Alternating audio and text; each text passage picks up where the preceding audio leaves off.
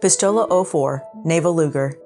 Weighing in at 2.1 pounds and with an overall length of 11 inches, this is the middle child between the Swiss 1900 and the German P08. To load up, pop in your mag, 8 rounds of 9mm parabellum, pull up on those knurled toggle knobs, and let her fly. Or slide your mag in with the bolts locked back. Then a quick tap, she's chamber ready. We can tell because of that neat loaded chamber indicator.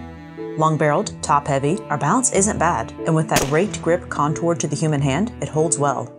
Our crescent moon trigger is unsurprisingly mushy, and with 2 safeties, one on the grip and a lever at the back, we are super safe.